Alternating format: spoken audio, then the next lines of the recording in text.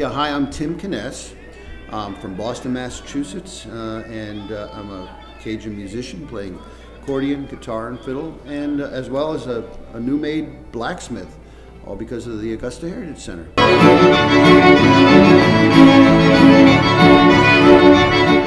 Last year I took a blacksmithing class here at Augusta, and one of the most exciting things about the program here is there's so many opportunities, and I wanted to try something new.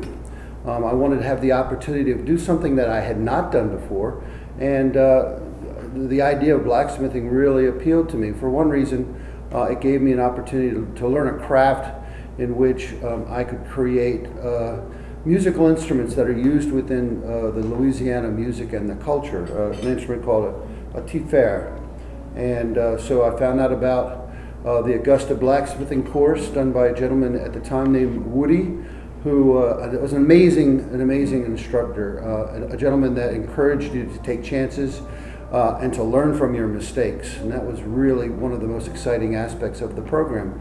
So I came and started out with a piece of steel like this, which is a hay tine from the 1800s, about a 100-year-old piece of material used to collect hay in the fields.